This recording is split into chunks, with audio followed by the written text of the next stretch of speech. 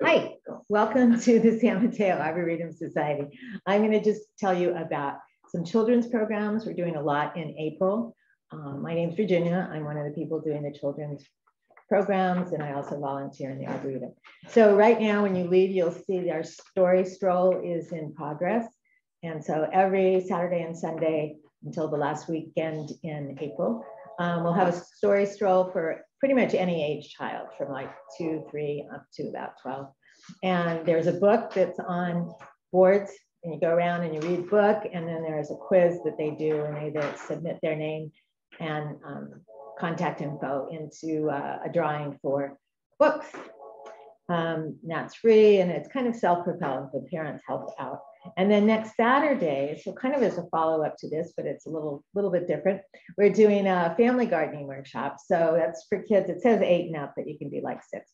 And we're going to be making little pots out of newspaper and then planting seeds for a variety of plants. And that particular program is involved with a project, or what do you call it? A workshop that the library got the library got a grant for to do these 2 programs. So we're working with the library. And for those of you who don't know, we have a great library over on 3rd Avenue within walking distance. And then at the end of April, we're doing a gnome and garden mobile program. So that's for that you have to register for. It's free. But these you have to register for, but they're free. And kids love to do it. So all that information is on this form as well. So now I'll turn you over to Pat, who'll tell you all the other important details. Good afternoon and welcome to the San Mateo Arboretum Society Zoom seminar, Organic Summer Vegetable Gardening with Lisa and Kathleen Putnam. They're sisters, by the way. Program will last approximately 90 minutes, maybe a little more. Feel free to submit questions. I guess I can take this off. Feel free to submit questions if you're on Zoom. You can use the chat button at the bottom of your screen, or if you're in person, just raise your hand and we'll work through the questions. Before we start, a little bit of information about what's going on at the Arboretum. Our nursery is open on Saturday and Sunday from 12 to 3. And weather permitting, and it hasn't really been permitting lately too much, but entries at the north gate, and payment is credit card or debit or Apple Pay, and we don't accept cash. While you're in the park, visit the Rose Garden, the Butterfly Hummingbird Garden, and our new demonstration gardens. They're not that new now, but they're all tended and cared for by San Mateo Arboretum volunteers. We also have an art show going on. As you can see, people who are here, these are San Mateo High School students. It's a project, and the art program is open Saturdays and Sundays, 10 to 3. As I said, our workshop presenters are Lisa and Kathleen. A little bit about their bios. Lisa has a BS in agricultural economics from UC Davis, and she also studied nutrition science at Davis. She currently manages a small, sustainable organic farm in Woodside and Portola Valley, and is a UC Master Gardener and Master Composter. Lisa's passion is soil and compost. Along with her sister Kathleen, she has been teaching gardening at Lingso's, San Mateo County Fair, and various garden clubs for the last 12 years. And Kathleen has a certificate in environmental horticulture from City College of San Francisco. She's also a UC Master Gardener. She's professional organic vegetable gardener serving in the Mid-Peninsula, and is an ISA Certified Arborist. Kathleen's passion is fruit trees and soil. So now I will turn it over to Lisa and Kathleen. Thank you. Thanks very much, Pat, for the nice introduction. While we're on camera, we were just going to go through tools really quickly, and then we'll go into the slide presentation. But so Kathleen and I carry our tools differently. I carry mine in a basket. Kathleen has this soil, this whatever it is, holster. holster. So I just carry mine on my pants. Yeah. And it's always with me. Yeah. And really the tool, and we actually have a slide on this, but these are by ARS. And I like them because they release when you click them. And especially when you're like reaching up and you're holding on to a branch, it's hard to unhook or unclick your pruner. So these, I love these. It's a one-hand operation. Yeah, but these are a great brand. Felco's another good brand. We kind of stay away from the big box brands just because it's a lifetime investment. You can sharpen them. Kathleen, you want to show them the sharpener? Yeah. You can buy a new blade. So every once in a while I do buy a new blade and it's easy. Even I'm technically challenged, but even I can change the blade on it. And then you just sharpen it. So these might be $60 and maybe the ones in the big box store are 20, but really you can have them for your whole life. So, and what I used to do, Kathleen has corrected me, a trick to keep these sharp, and Kathleen sharpens hers when she's pruning. Once about every hour. Once an hour. I sharpen mine less often, but you can put just a little Sharpie on the blade and then it's just like sharpening. And this is the sharpener. And the only place when Orchard Supply Hardware was open, excuse me, they used to sell these, but the only place I have found them now is at A.M. Leonard's. Their website is amleo.com, and they have all kinds of great stuff. So you just go till all the Sharpie is off, and it's just at a pretty flat angle. That's what I was doing wrong before. I was going at too steep of an angle. The other thing I always carry with me is a soil knife.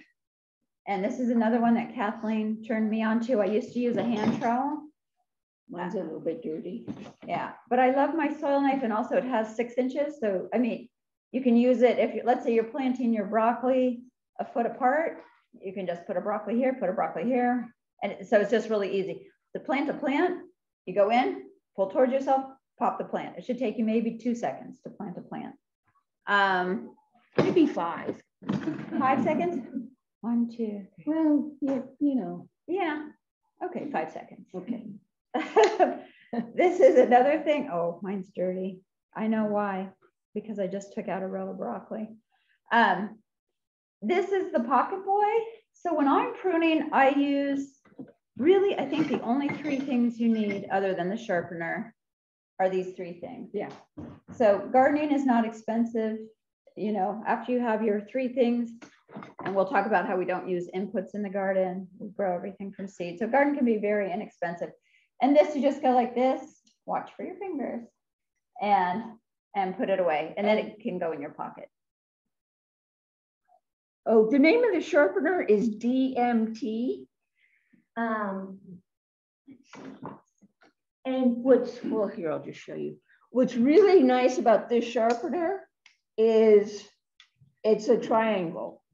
So you can see how I've bought the ones that are rectangular, and you can't get it into where you do most of your cutting is right here on the blade. And the ones that are not triangular, you can't get in there. I was doing the wrong side. And these last me about a year.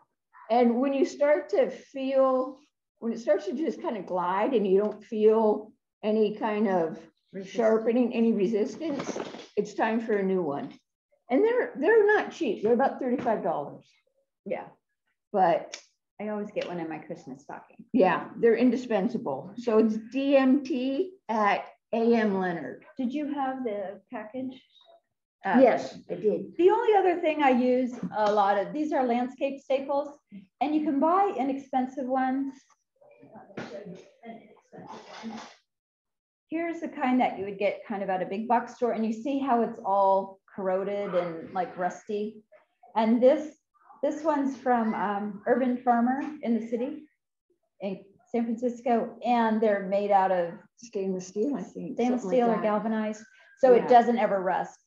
the reason why I like these, well, because they never rust, but like if you're putting a floating row cover or something and you need to put landscape staples, you don't tear up your floating row cover with these. These, after they get all rusty, they're gross and hard to use. So to hold down irrigation lines, to hold down floating row cover, That's pretty much it. that's pretty much all. Bird netting. And it's also nice because you're going to pull your irrigation lines up 3 times a year.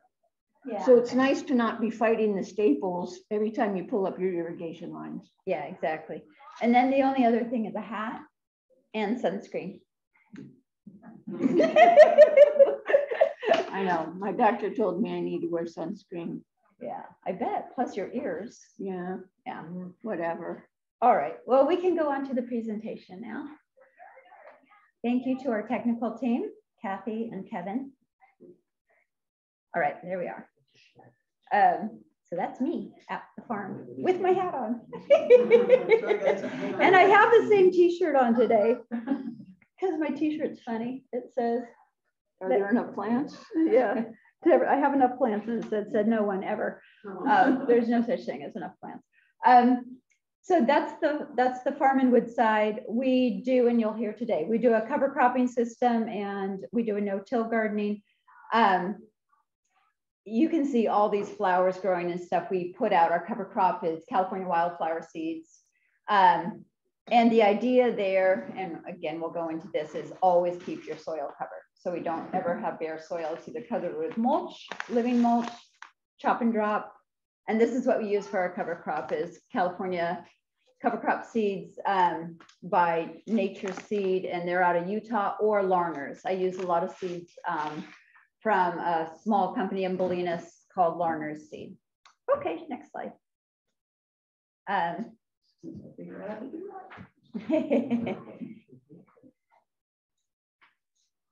don't even really know if this goes till 3. I'm not sure what's happening here. Okay. And there we are. So starting, so the farm, I used to farm where I'm farming now from 15 years ago to about 10 years ago. And then for 5 years, it was not being farmed. So we took it back May 7th last year. So it's only been, it hasn't quite been a year yet. And I think you will be amazed. So you can see on the left-hand side, no, on your right-hand side, that's where we started. We now have 5 more rows here. I've now expanded it. But after 3 months, literally just 3 months, our cover crop are going crazy, our cucumbers are going crazy, our tomatoes. I have been working on the soil for 15 years. So it's not like, but the point with this slide is you can go from 0 to 50 in 5 seconds. Next slide. The first thing we did was plant cover crops. So the very first thing we did is throw up cover crops and cover our soil. So we had alfalfa and grass. So we covered our soil with that. After we threw out cover crop seeds, we planted out our tomatoes because we were starting in May 7th is when we started.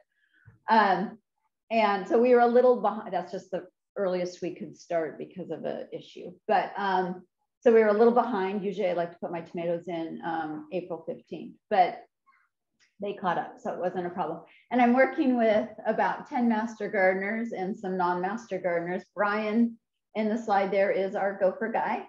And we've got gophers, we've got rats, we've got squirrels, we have moles, we've got voles, we got it all pretty much, I'd say. Lots and lots of birds. And that's typical. So you can, we'll talk about that later too. You can, exclusion is what we mostly do.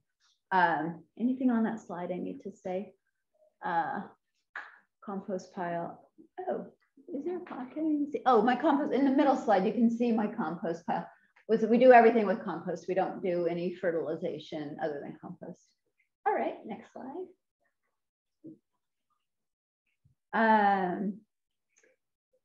Yeah, so we seeded corn in May, we harvested in August, and then we planted that out. When we take a crop out, we never pull anything out by the roots. We just, that's why my saw is dirty right now. I just took out a row of broccoli. which broccoli, the stem can get like this. You can't do it with a hand pruner. You have to do it with a saw. But we sawed down all that corn. We put in cabbage, and within, oh gosh, 60 to 90 days, then we harvested all our cabbage. Then we put that into, right now it has garlic and scallions and onions in those particular 3 rows.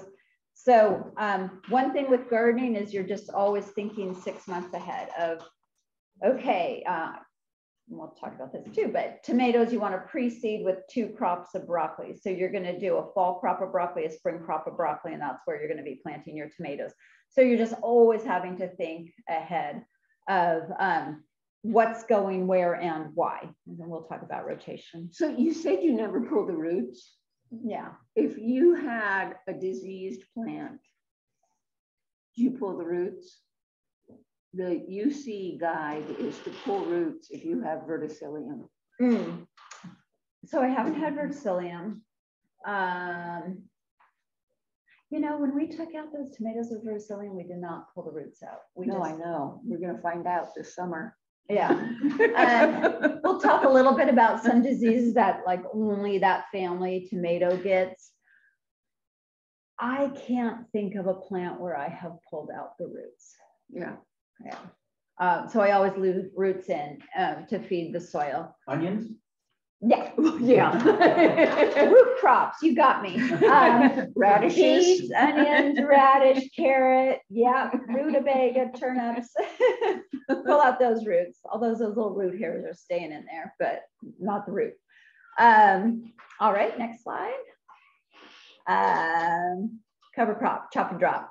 So the main thing I would like to impart on you today is, so with your cover crop, and the cover crop can be anything. What a cover crop is just putting a living mulch onto that soil. So your soil isn't exposed to rain and sun and things that are going to beat down on it and kill the microbes in that soil and also make it hard as a rock. So you always want to have living roots in your soil. I did several rows with grasses as my cover crop, and man, those were my nicest rows of broccoli that I've ever had. And granted, I'm working with 10 master gardeners, so we have a lot of manpower. So we chop and drop. That grass grows like crazy. So we're chopping and dropping it. And chopping and dropping, you take your head shears and you just work your way down the plant, and you just let what you have just chopped fall to the ground and be a green mulch. Yeah. So it's just, you have both a living mulch and a green mulch going at the same time, because you're not taking the grass out. You're just chopping it off, leaving those roots in place to feed all the microbes. And like Kathleen said, then all those little pieces, you're cutting it into 1 to 2 inch little pieces, and they just all fall in place, covering your soil, keeping it cool. And so the sun isn't beating on it and the rain's not beating on it. I will say at this farm, we've had, I don't know what, 12 atmospheric rivers. We had no puddling. We had excellent infiltration. And I think it's because everything's either covered with mulch, all the paths are covered with mulch, or it's covered with living mulch, which are plants. Well, I just read something interesting in weed management. That when you plant your tomatoes, plant lettuce in between, and the lettuce will suppress the weeds, and it doesn't get big enough to stop the sunlight from getting to the tomato. Yeah. And then, you know, in a month, you eat the lettuce and your tomatoes continue to grow. Yeah. This year, for the first time, I plant my tomatoes like 5 feet apart, but I put broccoli, and then where my cage is going to go, I put sugar snap peas in a round thing, and then broccoli, sugar snap peas.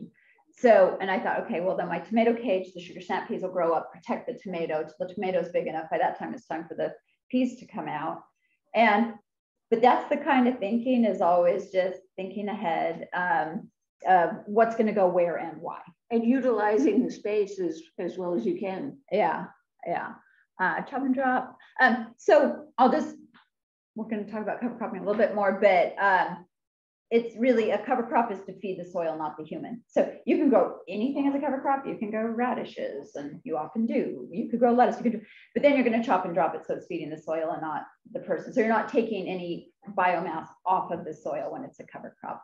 But you can grow anything as like I can see in this slide right here. I have mustard as a cover crop. There's my hat again. I've got mustard as a cover crop in there, and I'm not going to eat that mustard. The soil is. So okay, next. I'm just going to go through these slides quickly, and I'm not, because this isn't the meat of the, and I just planted, well, not just, but this is, yeah, October. I planted a hedgerow of California natives because they had them on sale. They had them on sale at Filoli. So, oh God, I'm such a sucker. But I mean, I knew I wanted to do a hedgerow anyway. And so if you plant California natives around your vegetable garden, then you're bringing in all the good insects. And you've always said, you know, it's like 95% of insects are good. Oh, 98. Yeah, but, and I just heard 99. Yeah. So people talk about pest control. Well, 99% of what you're seeing are good or neutral. 1% are bad. So please keep that in your mind when you're thinking about spraying or pesticides or. And Doug Tallamy, I don't know if you guys have heard Doug Tallamy, but he's a deep thinker on planting natives and things. If all insects died, like we had no more insects on planet Earth, within months we would all die. Yeah, we obviously have to have them for pollination. We need insects. We need insects. A lot of people. Oh, there's Doug right there. Speak of the devil. I forgot to. So he has written a book, Nature Will Save Us. Yeah. He's great. If you haven't heard of Doug Tallamy, just look him up and go to his YouTube and just give yourself a favor of an hour of watching what he has to say. He's a professor from University of Delaware, and he's my new, I get these gurus and I get these garden crushes. Like, it's amazing how I can get a crush if somebody's a gardener. I'm like, oh my God, I will follow you anywhere. Gabe Brown in North Dakota is my crush. Can't help it. Oh God. Anyway, he's amazing, and I'll go into how I want to be the Doug Tallamy of vegetable gardening. But he's plant natives, plant super local. That's his thing, because we want to keep our insects healthy, which are going to keep our birds healthy, which are going to keep our mammals healthy, which are going to keep us healthy. So anyway, he's fabulous. Okay, next slide. From seeds. Oh, there we are with my safety shirt. So we start everything from seed, just because it's a decent sized farm, and it wouldn't be too expensive to buy seedlings. And we'll do a little seedling demonstration afterwards. But that's a seeding. I think the point of this slide is just make sure you've got everything on hand when you're when you go to the nursery and you look and you see all these beautiful things and you're just so tempted to buy them all. You know, make sure at home you've got your compost and you've got your irrigation system in, and you have your, you have everything you need. So you don't get home and you're like, oh shoot, I don't have everything I need to, I can't put these in the ground right now. So, all right. Yeah, I have one hard and fast rule. I don't plant anything and walk away from it without making sure there's irrigation to it. Yeah. No, that's smart. That's really smart. And these rows right here, those are the rows that I added, and we cover crop those with grasses, and those are broccoli. It was the best broccoli and the most productive broccoli I've ever had. So I attribute it to the cover crop of super fibrous roots. So the roots are amazing. Yeah, grass roots are wild. Go down like 8 feet and sequester a ton of carbon. Okay, next slide. There's my compost pile, and that's my good friend Louise. So because it's larger scale, we compost everything from the property, and all it is stuff from the property. It's just leaves and grass trimmings, and when I cut off those plants, they go in, everything just goes into the compost pile. It all just sits there for about 3 months, not doing anything. And then we add water and we add air. Then we turn it with a tractor and we add water. And within a few weeks, we have amazing, amazing compost. And that's probably 3-week-old compost. Now it gets better with time, just like women and wine. So the longer you let that sit, 6-month compost is going to be better than 3-week compost. 1-year compost is going to be better than 6-month compost. So we do screen it. That's me screening it if we're going to be using it for seeding mix, or if we're going to be doing a root crop, if we're doing carrots or a root crop, because it still can be a little chunky. So we'll screen it. But if we're just doing broccoli or what, we're not going to. And look at the steam coming off that pile. Yeah. It's amazing. And so that's the bacteria breaking down the nitrogen, and then it'll go into a fungal stage, and the fungi are going to be breaking down the carbon. All right. Oh, there's all our fruits and vegetables. So we grow a lot of produce at the farm, and we're bringing it to food banks. So we feel like it's kind of a win-win, because it's so often that a lot of fresh fruits and vegetables don't make it to food banks. So that's the purpose of the farm, is to provide fruits and veggies to food banks. All right, and now we'll go into the class. That was not the class. That was just like, now we just want to go into the where, when, why. How to do it. How you do that. You too can do that. Anybody can do that. And you only need 3 things to do that: sun, living soil, and water. However, it does help if you have a few other things. And one of them is just a super curious mind. So that's why the little investigator is down there. A heart is for patience. And then I think this is curiosity. Yeah, power of observation. Those things are super, super helpful. And the best gardeners I know are the ones who are very curious, always asking why, and Observant. And very, very observant. So much of gardening is observation. And always learning. Yeah, exactly.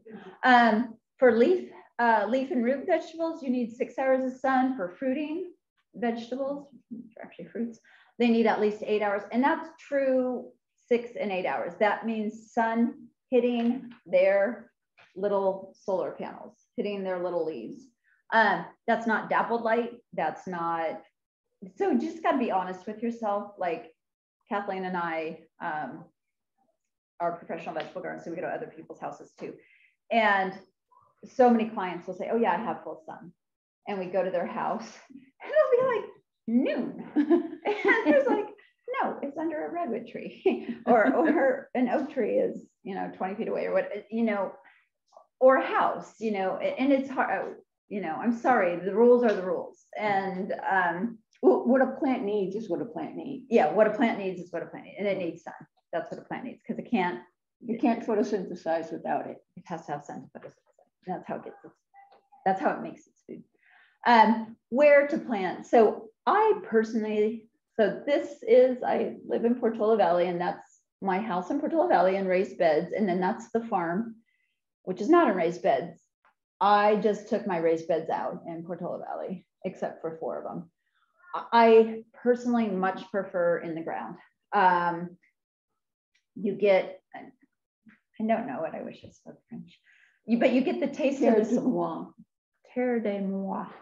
But you get the taste of the soil in your vegetables. The taste of earth. The taste of earth. And it's a lot less expensive, harder to control. So rats, gophers, all that kind of stuff is harder in the ground.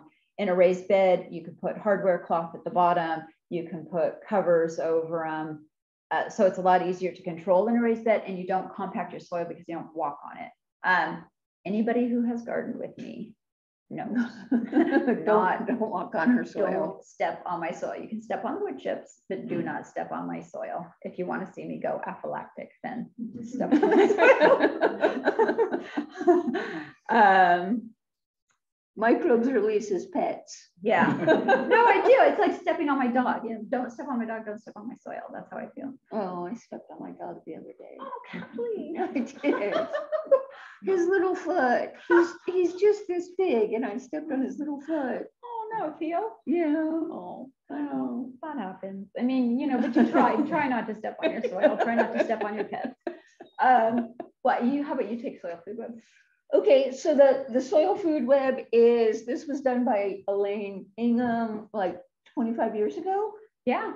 Yeah. She discovered there's all kinds of microbes and life in the soil, and it's all fed by plants. So the plant takes sun energy and converts it to chemical energy. It makes carbohydrates, and it pumps 30 to 50% of that energy into the soil to feed all of the life that's in the soil.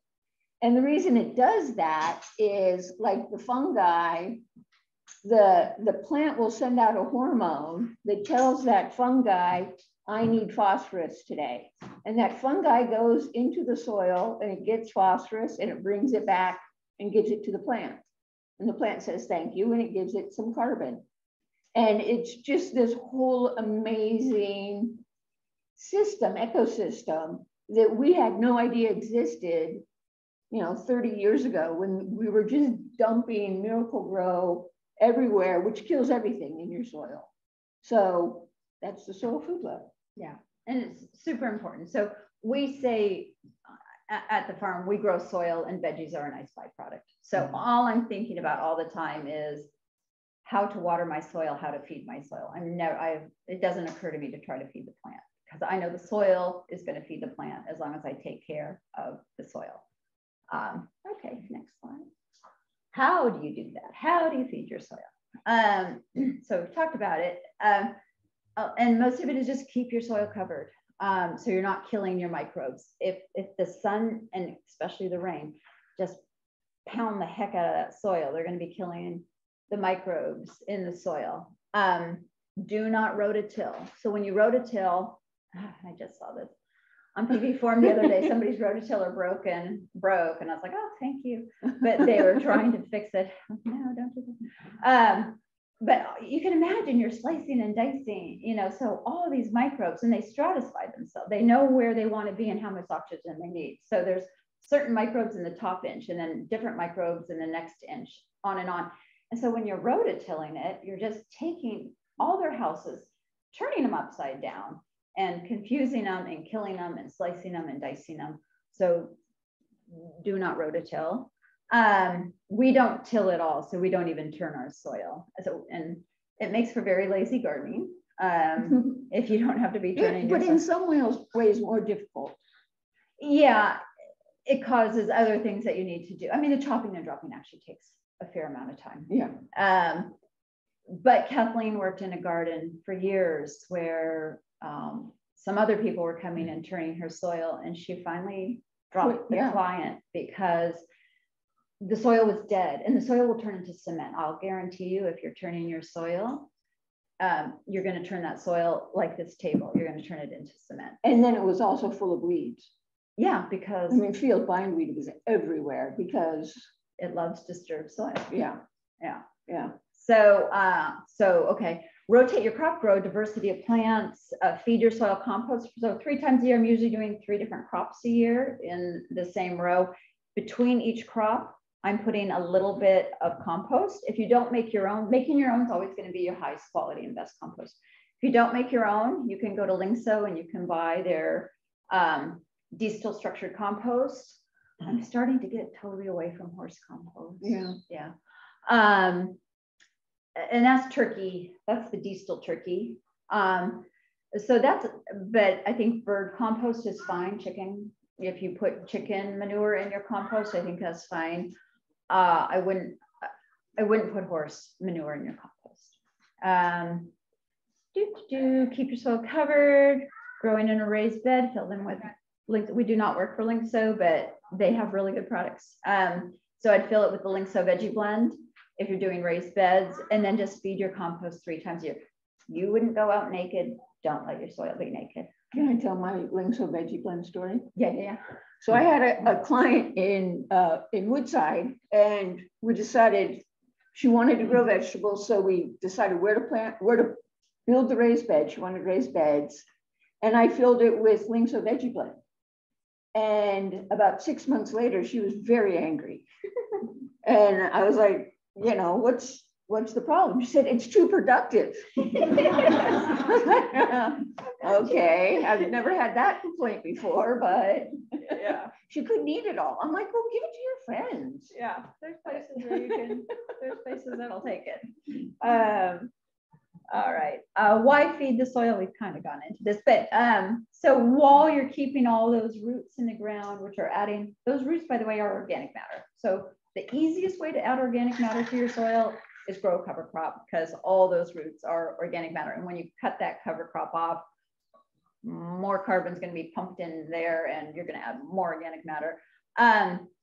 So you add organic matter. That's why you're increasing your soil organisms. You're increasing your water holding capacity a great deal. So once you have high organic matter in your soil, the water is going to stay like a reservoir in the soil a lot longer.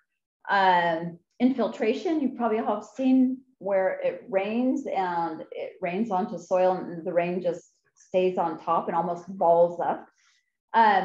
So if you're keeping that soil food web alive, that water is just going to percolate down, and then the microbes in their little bodies are going to hold some of the water, and the roots are going to hold water. And that's why you have much better water holding capacity. Most importantly, you go. And the main reason why you're keeping your soil healthy is it's going to create a very healthy plant. And, oh, did I take that? Oh, I think I took the slide out. But what a nutritious plant. Yeah, it's a super nutritious. When you grow it organically, like in really super, super healthy soil, the nutrient content, and this has been proven, the nutrient content is much, much higher than something you go buy from a grocery store.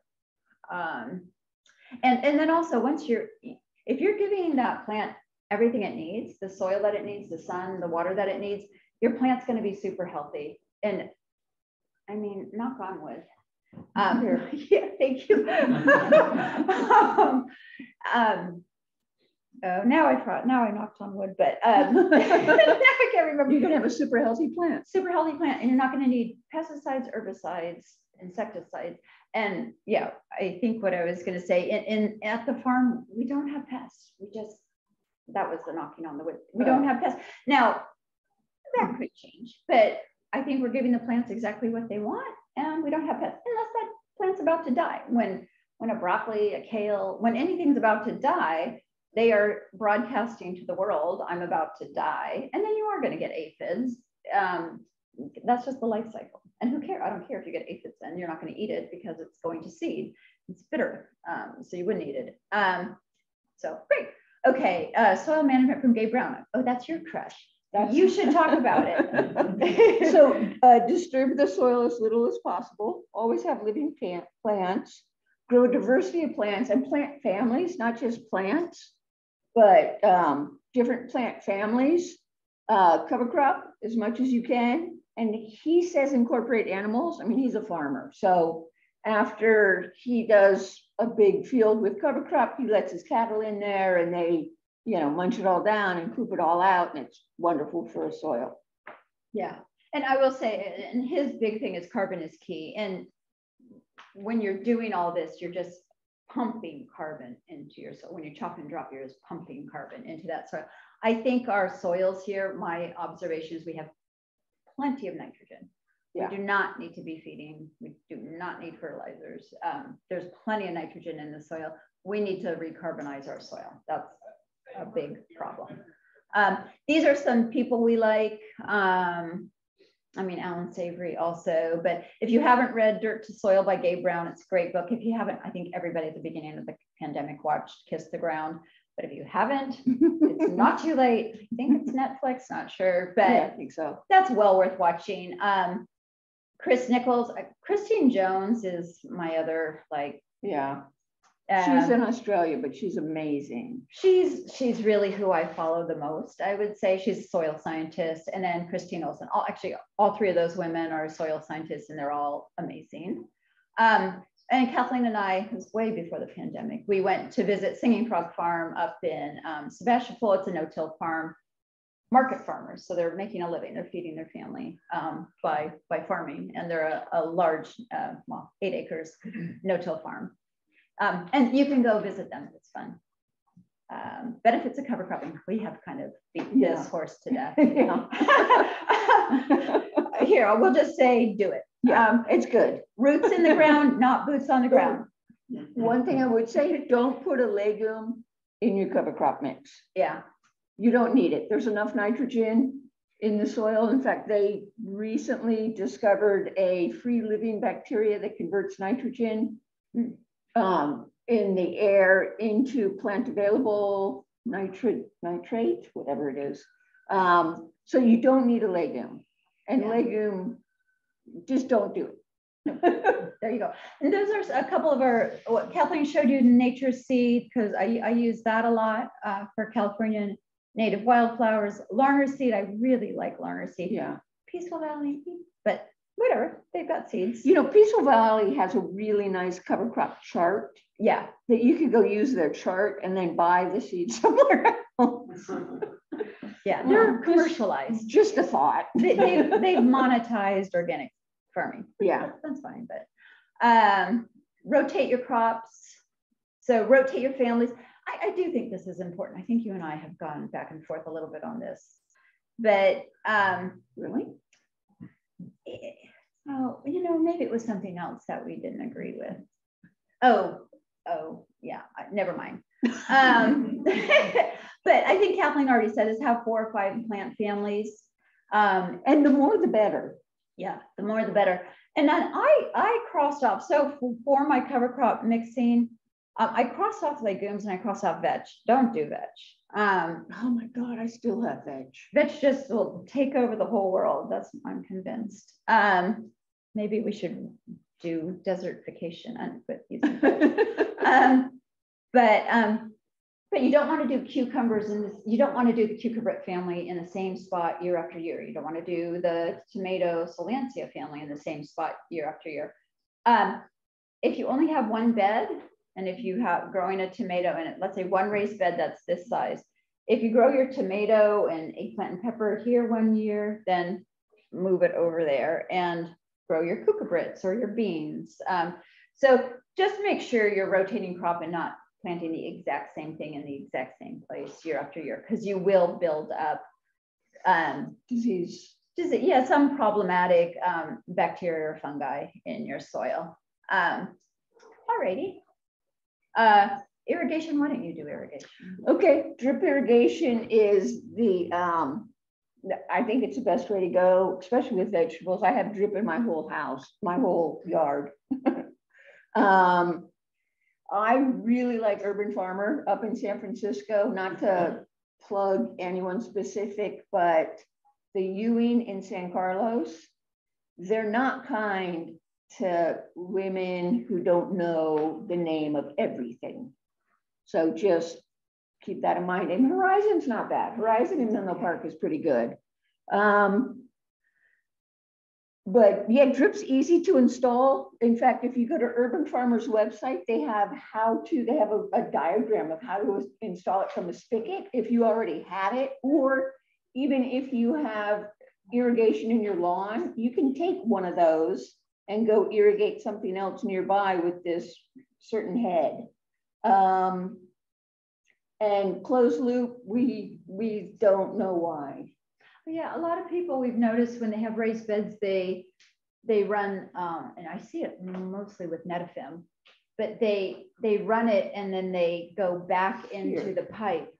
Give me your Sharpie. Okay. Yeah. Oh, it's just the people at home who can't see this. That's okay. We can show this. We'll hold now. See, but we're not on the camera now. That's okay. I'm going to hold it up. No, the camera's not on. Oh. Okay. Well, these people can see it. This Sharpie sucks. Well, I have another Sharpie. Oh, don't. I think it's like not good for you. Want the Sharpie? No, it's too late. Okay, so this is how a lot of people do it. Hang on, the camera's down. Oh, yeah. Okay. Well, because the Sharpie, no one can see it. So you see, it goes all the way around the main line, and then they run their little lines between it. And what we do, and especially if if 3 times a year you're going to be removing your irrigation lines, it's almost impossible to remove those lines on a closed system. Yeah, and you're constantly taking your lines, you know, you're always moving your lines out, moving your lines back in. So you want to have, Thank you, the left side, not the right side. yeah. Oh, well, now the left, this Well, one.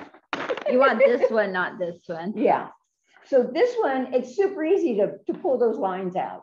This one, it's like major work to pull out those lines. And when you add compost and when you mulch, you want to pull the lines out. You want to put the stuff in and then put the irrigation on top of it. That's how you're going to get the highest benefit to your plants, is if the irrigation water goes through the mulch and the compost, and then it gets to the plant.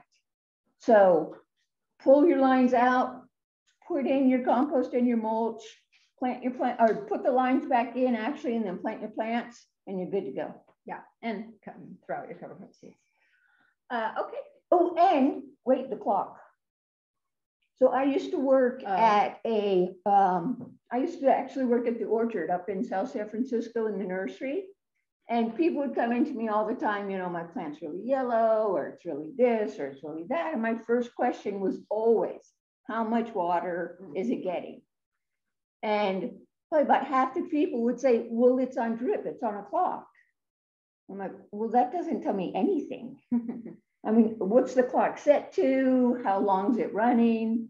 And what season is it? So you need to know where your clock is and how to program it and how to adjust it. Or if you have a gardener, make sure your gardener knows where your clock is, how to adjust it, and how long, you know, because the seasons change. In the winter, you don't want your irrigation running a half hour every 3 days, especially this winter. Yeah. So, and in October, you start decreasing, and I hope not to turn my irrigation on probably for a couple more months. We'll see. yeah. See how hot it's like. There's 80s predicted like a week from now or something. So we'll see, but there's so much water in the soil right now that it'll last us for a while. So 3 seasons. The when, where, why. We're now at the when. Okay. Think of gardening in 3 seasons. So I think I kind of said that you get to take December and January off, kind of, and you get to kind of take July off. Unless you have fruit trees. Yeah, that's true. That's true. But so right now, I mean, so February is kind of go to, like December, January, you can start getting your beds ready. You can start putting your compost on. And then when February hits, your brassicas are going in, your broccoli, kale, cabbage, cauliflower, and then also your Chinook daisy, your carrots, beets, chard, spinach. We'll go through a chart so you don't have to memorize any of this.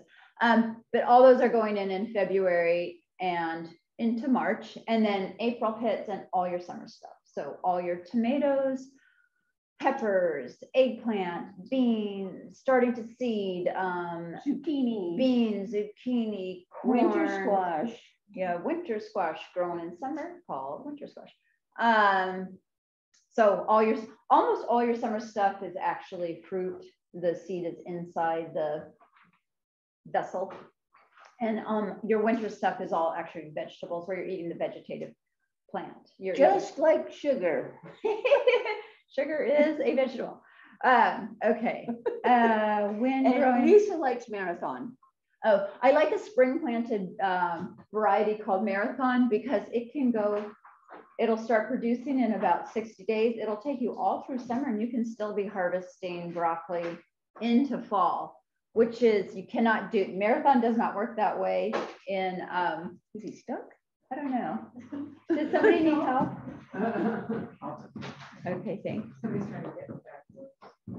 Oh, maybe that's an emergency. So your fall planted broccoli, and fall means August planted broccoli. You're just going to get your main head and some side sprouts for sure, but then you're going to be taking that out.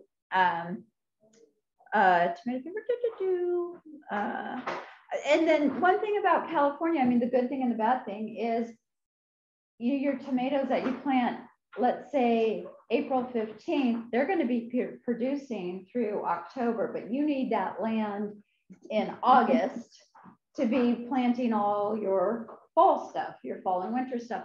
So you have to sneak stuff in. You just have to go ahead and plant those broccolis at the base of the tomatoes. And so you're just always having to maximize your space by interplanting. It's just the way it is. Nobody has enough space. And just get creative. Yeah, yeah. What else? Oh, here's my favorite seed chart.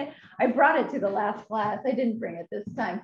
But this is just go to UC Master Gardener, and there's going to be at the end, and I think everybody's going to get these slides anyway. Yeah. They'll be emailed to you. But the UC Master Gardeners from Santa Clara County They're really good. have a fabulous seed chart. And Kathleen and I have looked at a lot of seed charts. This one is by far the best seed chart, and it works for San Mateo, so you don't need to worry about that. It works for Santa Cruz. It works everywhere. It works for San Francisco. It works everywhere in California, along the coast, this being the coast. Yeah. From probably Sonoma, actually, all the way down to Monterey. So do yourself a favor. This is going to tell you when to do what. And I'm going to sneak over here for a second, Kathleen. The way to read this chart, let's take arugula. So you can start seeding. So these little dotted lines right here is when you can direct sow. Direct sow means you put the seed right in the garden. You don't put it into a tray. You just throw it out there. Yeah, with arugula you do. You could maybe start in February, but you could start direct sowing that in March or April or May. So right now you could go throw out a bunch of arugula seed. If you're going to buy little seedlings, if you're going to a nursery and buying seedlings, you can transplant that February, March, April, May. And June, probably not. February, probably not. So thank you. Some things you can only direct sow, like let's say a root crop. You're not going to be transplanting that. And then some things, kind of prima donna, the cauliflower, broccoli, tomatoes, peppers, you're going to have to seed in trays and then pot them up and then plant them out if you're going to start everything from seed. And you don't have to, but the nice thing of starting things from seed is the variety is amazing. There's probably 100 different broccolis. There's certainly probably 300 or 400 different tomatoes. So you just get a huge. Although if you ever want to drive down to Santa Cruz around tomato time, San Lorenzo Nursery on River Street, right when you come off of Highway 17, is a fabulous nursery. Yeah. And we should mention, and Half Moon Bay actually is really good too. Yeah, Half Moon Bay Nursery is good. And Golden, I don't know, is Golden good? Yeah. Expensive. Yeah. And Half Moon Bay is pretty inexpensive, and San Lorenzo is like cheap. And if you haven't bought your tomatoes, peppers, if you haven't bought any of that yet, which hopefully you haven't, April 15th, the Master Gardeners are having their spring garden sale at the San Mateo County Fairgrounds. And that, I think it's that. Yeah, you're right. Because it's 92. It's like right over there. It's on Delaware. And it's free parking. And they have done a great job. Yeah, they have. So they have a ton. They have cucumbers. They have everything. There's some things that are so easy, like beans. Just go ahead and buy a package of bean seeds and just put them in the ground. Pop them in. And like carrots, don't buy carrots at a nursery because every cell pack has like 50 little carrots, and you would have to divide, you would have to like tease out each little carrot, make sure you kept that root straight, and then put it in the ground, keeping that root straight. I mean, that's insane. Yeah, it's too much work. Just get some carrot seeds and sprinkle them down. Yeah, exactly. All right. That's my favorite. That's your favorite. And I love this slide. And I made this slide myself. Well, what I like about it is, so the warm stuff, which is stuff that's going to be going in the next couple of weeks. And you can see they're almost all fruits. Cucumbers are fruit, tomatoes are fruit, corn is a grass, but almost everything is a fruit that's your warm season vegetables, your cool season vegetables, which we've been talking about a lot today, are all you're eating the vegetative part of the plant. You're either eating the leaf, the stem, the immature flower bud.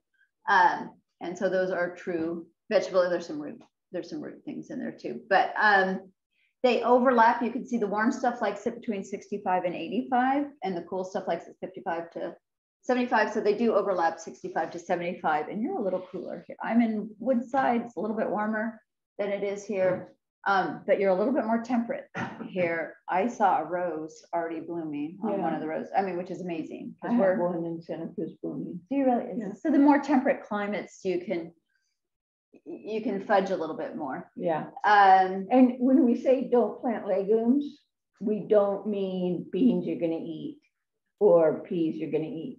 Yeah, if you're going to consume it, then it's not a cover crop. Yeah, then you're just eating it.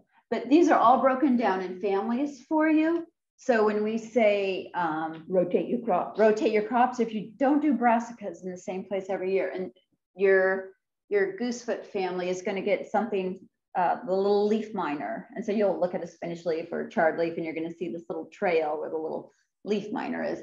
And they pupate and they drop in the soil and they live in the soil, and then they're going to come back. So if you just always are rotating your crops, you're not going to have issues with that or a buildup of. I love leaf miners. I know, because they're cute. And spittlebugs. I saw my first spittlebug yesterday. I think. Yeah. Which means it's spring. When you see your first spittlebug, it's spring. Yeah, it's a good sign. All right. Oh, we went through our tools, so I don't think there's my little basket. Yep. And there's everything in my basket. And there's there's the sharpener. DMT sharpener, the chat GBT. So I think we can skip that. How to seed. You know what, right after this, we'll do a little seeding demonstration. And if you're gonna buy seeds from the nursery, if you're gonna buy seedlings from the nursery, just make sure they're as fat as they are tall. So don't buy ones that have been struggling to get light and they're all misshapen, and pop them out of the little cell, look at the roots, and you don't want them where the roots have been all, going around and around and around. So just buy nice seedlings if you aren't gonna grow them yourself. And that's my son, who just got into college. Wow, he's smart. I know, he's Dookie Howser. No, now he's 18. There he's like 4 or 5 or something like that, a long time ago. Well, we used to run a farm stand a long time ago. So those are the olden days. Okay, next. I do have a question. Thanks. We kind of talked about this a little bit. So this is actually in Portola Valley, so it's not the farm, it's the garden. And have your stuff on hand. So I have my mulch on hand, I have soil on hand, I always have compost on hand, my irrigation's already in my beds, and these cages go over, birds love like baby brassicas, and brassica, cabbage, cauliflower, kale, no, Kathleen, kohlrabi, turnips, rutabaga. Birds love little baby brassicas. So you do have to cover them at first, either with a floating row cover, which we'll get to, or some sort of a cage. And so that just keeps the birds off. So I just lay down my little brassicas and I just do my little knife, pop them in, and move on with my day. I can see some bok choy that got a little out of hand there. But the main thing is be prepared. Have your landscape staples. Have everything on hand, because it just makes life so much easier. Okay. We do not use a lot of inputs. We don't fertilize. We don't use pesticides, insecticides, herbicides. However, we do use Sluggo. So we'll get into now how to protect things. IPM is integrated pest management. Yeah, but we don't, I mean, you might get some of these things, you might get some leaf miners, you might get some aphids at the end of your brassica's life. what they do. Yeah, I mean, I don't know. It's just we did get this past year. We got some hornworms, so that hornworm is from the tomato hornworm is from the garden, and one of the master gardeners. She's really tall, and my tomato plants get really big, and it was at eye level. She just came upon it, and they're gnarly, and they have this big hook at the end. That's what they call them. They're kind of cute though, and they're so gushy, you know. They're really kind of a lovely bug. Did you give it to your chickens? Yeah, and then chickens, of course, love it. So slugs, any like grub. Oh my God, my chickens right now are going crazy over grubs. I know, grubs are great. Yeah. Okay, next slide. So, so we do use Sluggo. I mean, you wouldn't have to if you're going to put the time into hand picking off snails or slugs.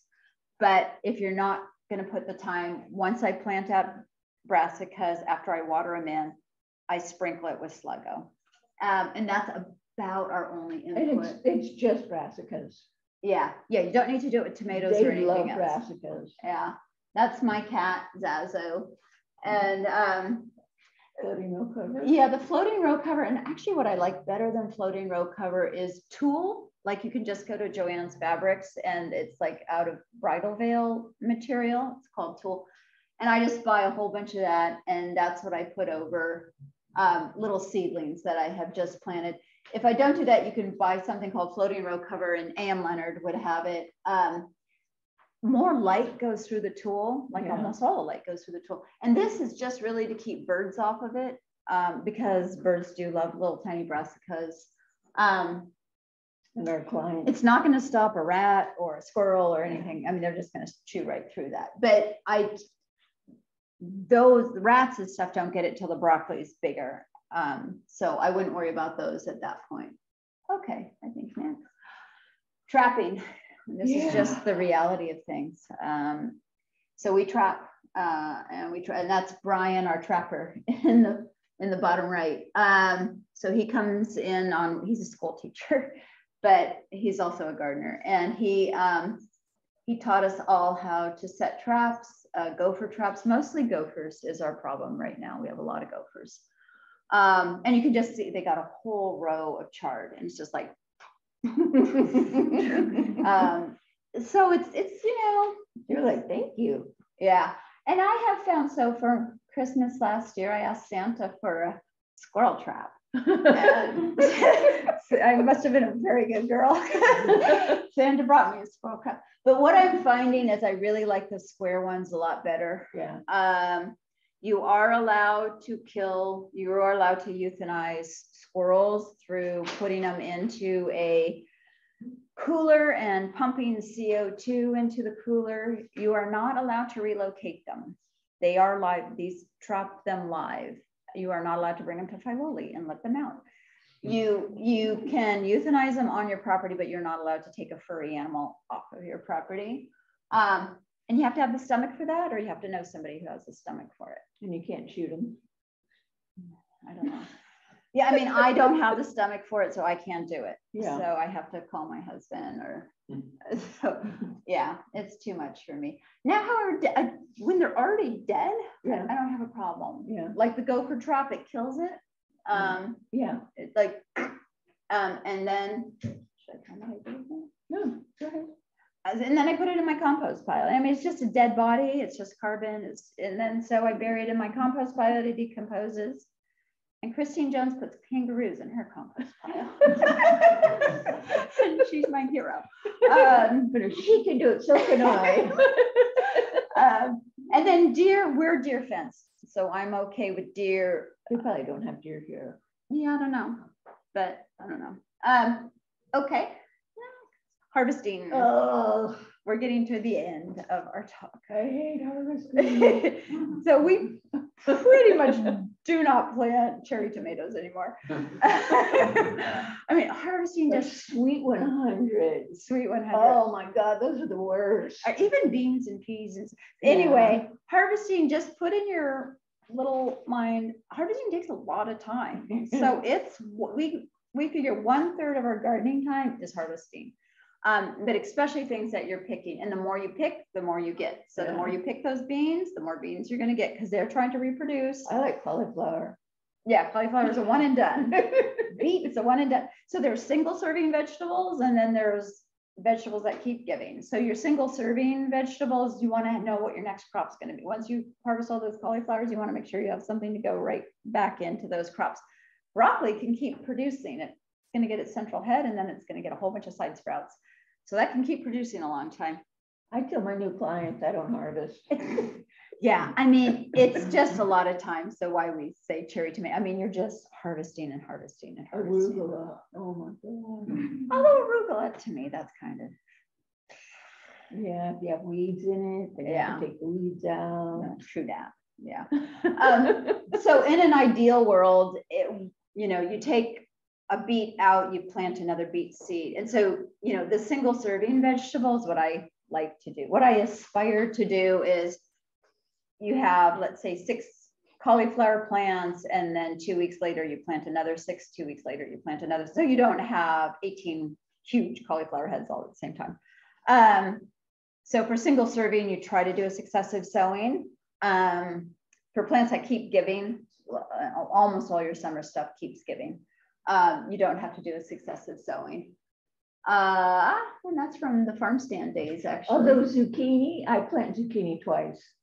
Yeah, zucchini and cucumbers, I find cucumbers get bitter. Yeah. So I actually do cucumbers 3 times Really? during the growing season. Like halfway through summer, I plant another zucchini just because they just get gross. Yeah, true. And then, I mean, one zucchini can feed the entire neighborhood. Yeah, that's true. So also just be careful and plant what you like to eat. Yeah. If you do not eat beets, don't plant beets. Yeah. Or, whatever. But Or if you don't like those patty pan, summer squash, yeah. don't plant them. Yeah. And if you don't like zucchini that much, don't. Yeah, although my spouse told me she loves zucchini. And for me, the hardest part with zucchini is they're green. It's hard to see them when they're little because the plant's prickly and it's just, so I thought, okay, I'll get these golden zucchini. Yeah. She's like, those aren't zucchini. They are. They taste exactly the same. Those are not zucchini. Zucchini really don't taste that much anyway. I know, there's no flavor. It's just zucchini I muffins. should have just painted them green. Yeah. We're gonna get the Sharpie out. Okay, next. Weather. Oh, I put this in. Yeah, I put this in because it seemed like we're having atmospheric rivers or we're having drought and we're in climate change. So that's why it's back to, roots in the ground instead of boots on the ground. So it's just keep things growing in your soil at all times year round, 365. And if you have an area in your garden, in your landscaped garden, mulch. Yeah, mulch. Just, get some nice decorative mulch and put that down. It'll suppress the weeds. It'll protect your soil. You'll need less water in the summer. Yeah. I personally throw seeds in my entire yard. Yeah. So because my spouse doesn't know. But because she's not a gardener. But if you don't want to plant everywhere in your yard, put down mulch. And you can get a lot of free mulch right now. Yeah. There's a lot of arborists with wood chips. There's a lot of arborists with wood chips. You can just go online. If you just Google free wood chips, there's a little form that pops up if you want free wood chips, but you have to take then a whole truck full. And if you do buy mulch, don't buy the mulch that's been sprayed colored. Just buy natural mulch. Yeah. And shredded redwood bark tends to be hydrophobic. It repels water. Yeah. Yeah. But the gorilla hair. Yeah. What they call it. Gorilla hair. Yeah. Don't get that. Yeah. Weather drought, unpredictable. Mission firm. We had no puddling. I think I already said that. Okay, next slide. We have a couple more. Oh, this is where we cost. Oh, first we're going to save you $100, and then we're going to cost you $1,000 more. So, we are. Yeah, we are. It's a new to slide. save you $100. So Kathleen and I get called out on consultations, and I'd say 9 out of 10 times. Yeah. They're like, oh, I can't grow anything, and so we go, and it's because their bone blow person or they themselves are blowing the soil. So the soil is like concrete. They're blowing the leaves out from under the trees. Yeah, or just everywhere in their garden, they're blowing the entire thing. So there's no mulch anywhere. And it is literally, you could not tell the difference between a driveway and their soil. It's just so dead. They have killed every single microbe in their soil. So, so that just saved you $100 because you don't have to have us come out and tell you. And their vegetable beds in shade. Yeah, well, yeah, I mean, usually that. So just keep everything covered, either with a plant or with mulch. Don't blow your soil. Here's where we're going to cost you $1,000. So that's our favorite arborist in the world, Kevin Raftery. Oh yeah, he's my hero too. He's my hero. And that's him giving a demonstration at Mission Farm. Unless you really know what you're doing with, and Kathleen's an ISA Certified Arborist, and you don't hire Kevin, I do. Because I don't have time. Yeah. I've done a lot of pruning in my life, and Kathleen, I've taken a lot of classes. You see how nice my peach tree looked. Yeah. I mean, if you really know what you're doing and you've taken a lot of classes and you're really confident in your pruning skills, go ahead and prune. But if you can answer no to any of those, hire somebody. Well, hire Kevin. Don't hire anybody. It's worth it to have things correctly pruned. And Kevin's protege is good. He's just expensive. He's in Los Gatos. Yeah. Steve Young. Yeah. Yeah, Steve Young.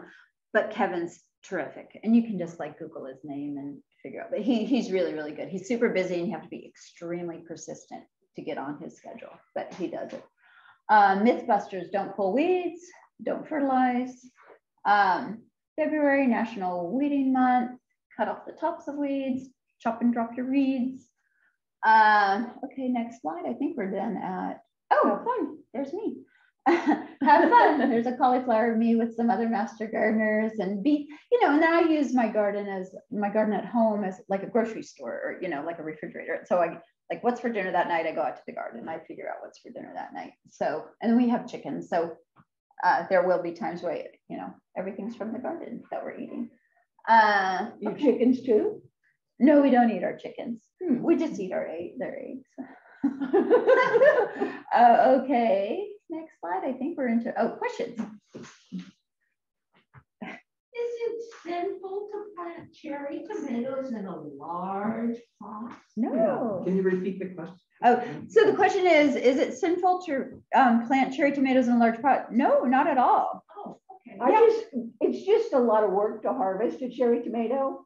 So I tend not to just walk by when you're out in the garden, you just pluck one and it goes right in. That's my spouse sent me to go get some blueberries. And to the grocery store? No, I have like 4 blueberry bushes in my backyard. Oh, and I just sat there and they were so ripe and they were so delicious. And I came back in, I said, oh, we don't have any yet. I thought you were going to say she sent you to the grocery store to get blueberries and you came home with blueberry plants. Okay, let's see if we have some.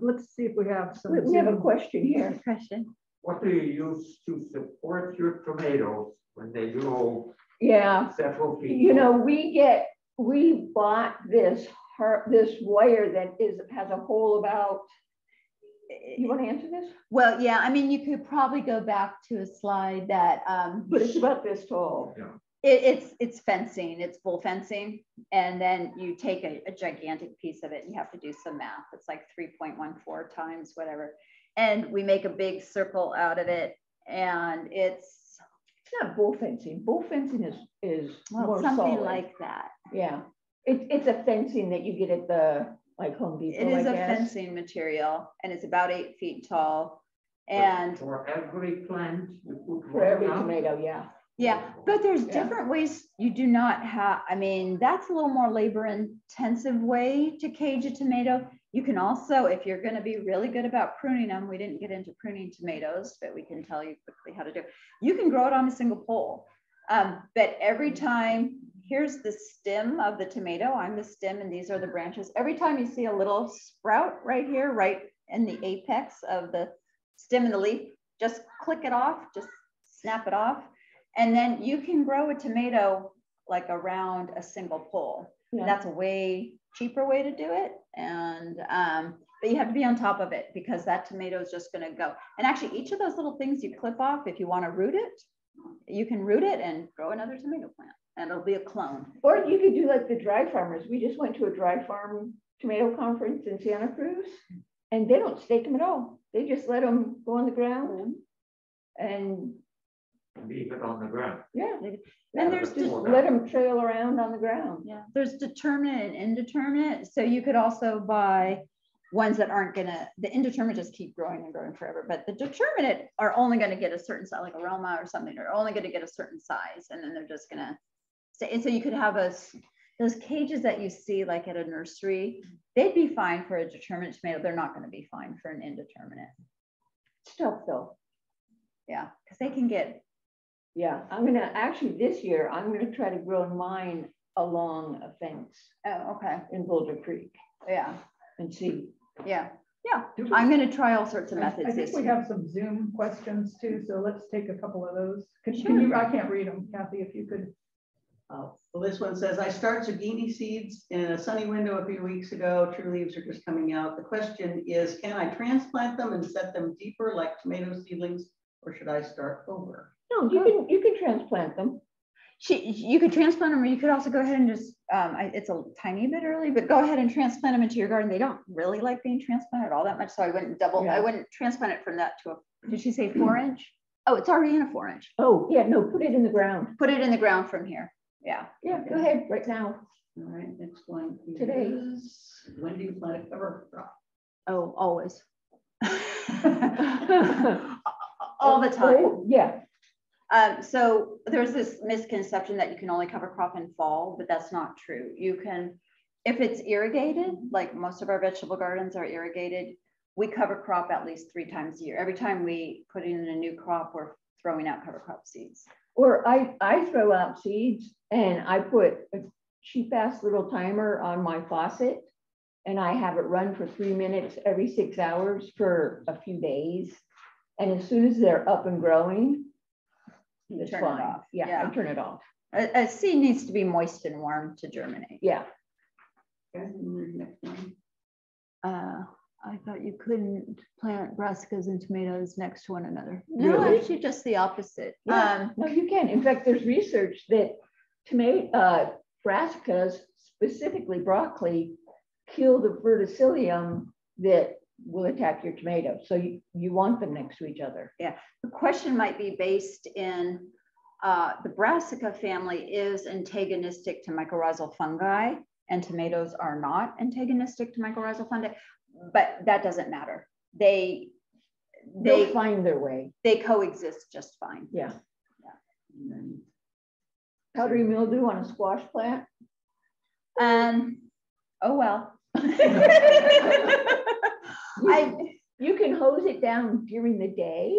In fact, in the morning. In the morning, and then let the sun hit it. Yeah. It's just it's like a little bit of fungi. Or you plant a new one.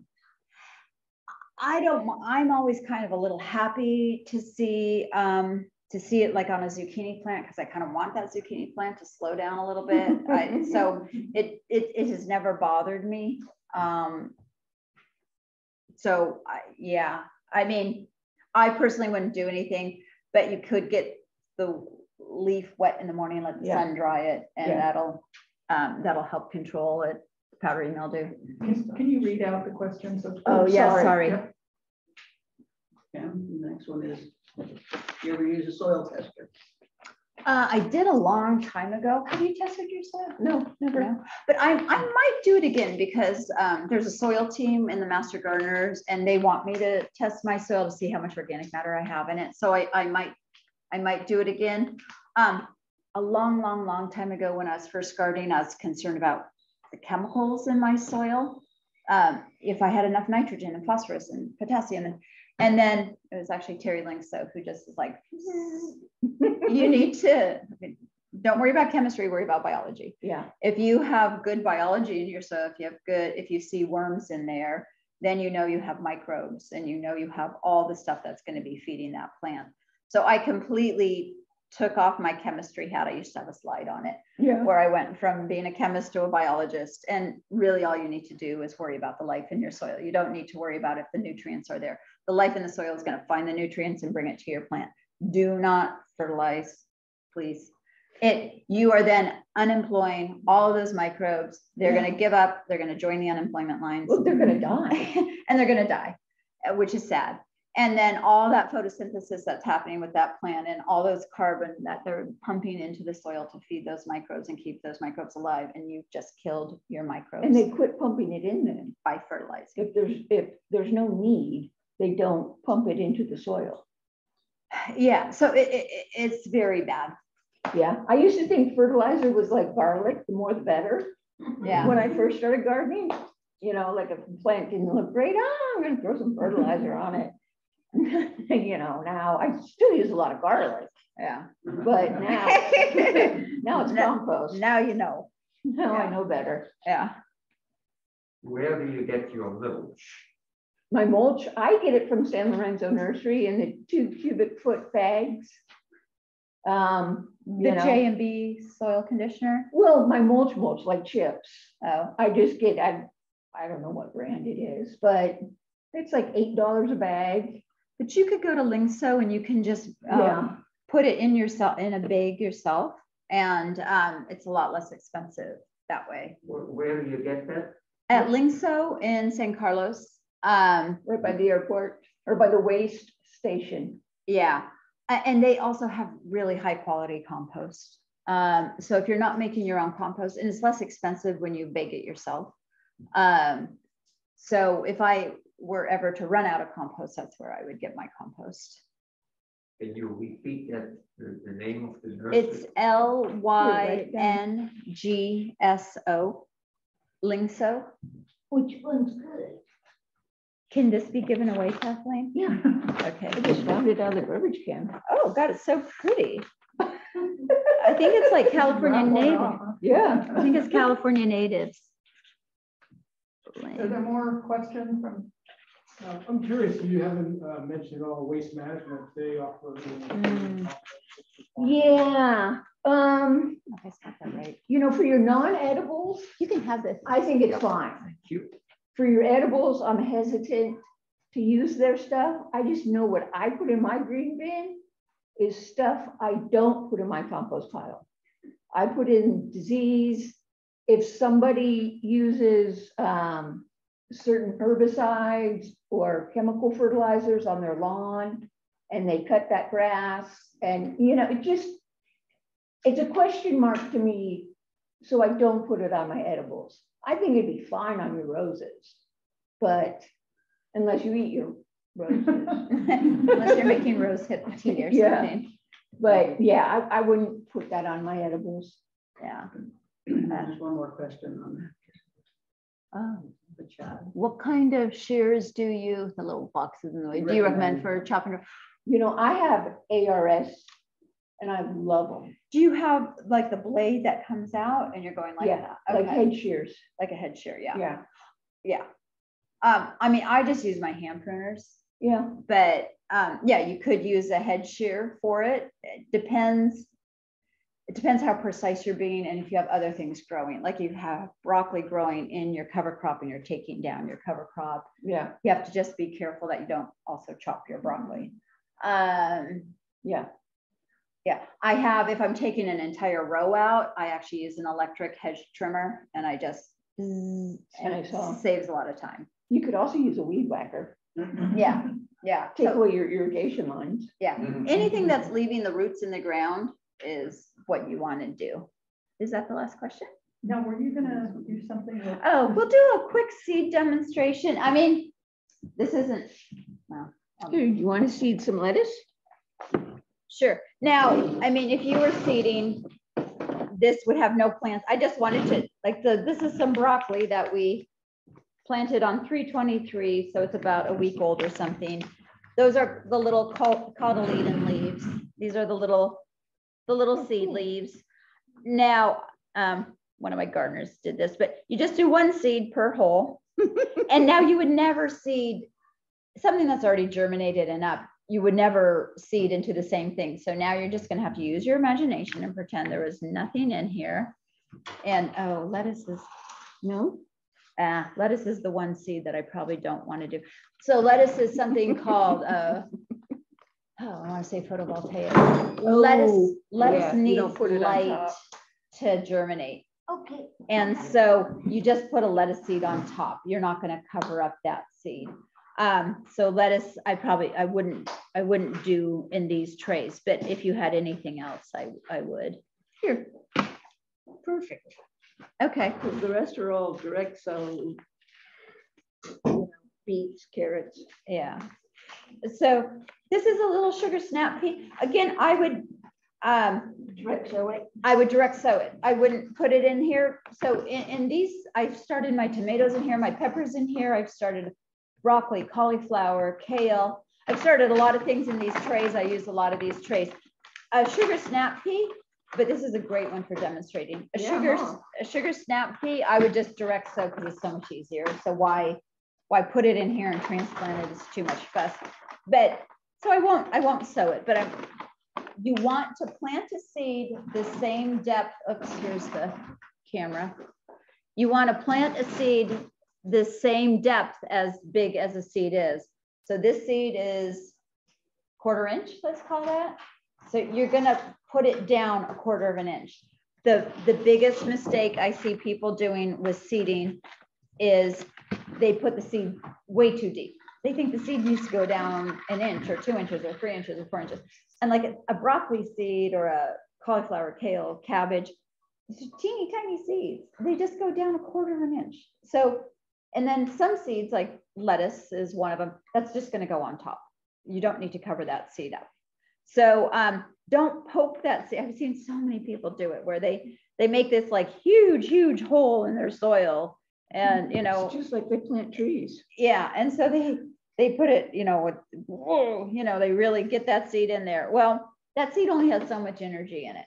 It has enough energy to put a root down out of the same little navel that it has, put a root down and put a little sprout up. And if it has to keep going for another inch after it puts that little sprout up, it just gives up. So that's why you don't do it as deep as a lot of people. Yeah, it's like people planting trees. So, yeah. I think that is it for the. Did you put one in? I didn't, because really what I wanted to, the thing I wanted to get across is don't put it too deep. Yeah. Okay. So I feel like I got that across. How come you have little broccolis? Well, I just seeded them because, well, for one thing, I got free seed. Oh. It's not really broccoli time. Oh, question your back. Do tomato seeds need light to germinate? No. You can do them in darkness then? Do tomato seeds? Or somewhere. Oh yeah, sorry to repeat the question. Yeah. Do tomato seeds need light to germinate? No, but with a tomato seed or anything that's a summer vegetable, what I would do is I have a heating pad. This would not be recommended by PG&E. If you don't have a heating pad and you don't want to go buy one, I've also used electric blankets, and then cover it with plastic. But they want bottom heat, and they want that soil to be warm. I didn't bring a chart with me. Like they probably want their soil to be about 85. And right after that germinates, so you put them on the bottom heat. They don't need light to germinate. But right after it does germinate, take it off the bottom heat and put it, oh yeah, that's why I brought it, Kathleen. So let's say I was seeding this whole tray with tomatoes and I was doing, 6 different kinds of tomatoes. I would seed the whole thing. I saved the inside of my cereal box, and that's what this is, a piece of plastic. Oh, I'll put it in front of that. And then I don't want to smush my broccoli, but then I put this, I bottom water this. So I put this actually in a cement tray. I bottom water it and I top water it. So it is heavy. You can feel it. I watered it yesterday. Super, super heavy because I bottom water and top water. You do not water anymore. You put this over, you tuck it like that. Pretend there's nothing that's germinated in here. Put it on bottom heat and check it in about 3 days. And as soon as you see the first one, this is 72 tray. After you see the first one germinate, take it off of the bottom heat. It means the other ones have germinated. They just haven't broken the soil yet. Take it off the bottom heat. And then the tomatoes are tricky because you really want to start them in February. We don't have enough sun in February. You know, then they need light, and they need a lot of light. They need 8 to 10 hours of light when they're little tiny babies. You can bring them outside during the day, but during the day in February, they're probably only getting, even in pure sun, they're probably only getting 8 hours of light. So for tomato, for anything, any summer stuff, you're going to want lights. Grow lights. Like in the olden days, what I bought, it was shop lights with a warm bulb and a cold bulb. And that's what I did. You can't buy shop lights anymore. Really? I don't know. Yeah, life has changed and you can't buy shop lights anymore. Oh. So, and at this time of year, I'm just putting them outside now. They're getting pretty close to going into the garden. You know, in a couple more weeks, I'll go ahead and plant those out. Late April, early May. Those will all go into the garden. Yeah. Anything else about seed? Any more questions? Or... Okay. I guess we're done. Well, thank you, Kathleen and Lisa, for a great presentation. I hope everybody's ready to go and work in their garden. In a day or two, you're going to receive an email with a copy of the presentation. It's been recorded. And we also will include an evaluation form. So we'd appreciate if you could give us suggestions or tell us what you liked, what you didn't like, so to help us with future programs. Next month, we are having a seminar on popular houseplants, and that will also be master gardeners are going to present that. So you can go online if you're interested and sign up. So thanks again to the Putnam sisters and Kevin and Kathy for the technical help, and yeah. And Sue and Ben, the fellow education committee members. Okay, well, we appreciate you coming, and yeah, hope to see you at future presentations. Cool. Thank you.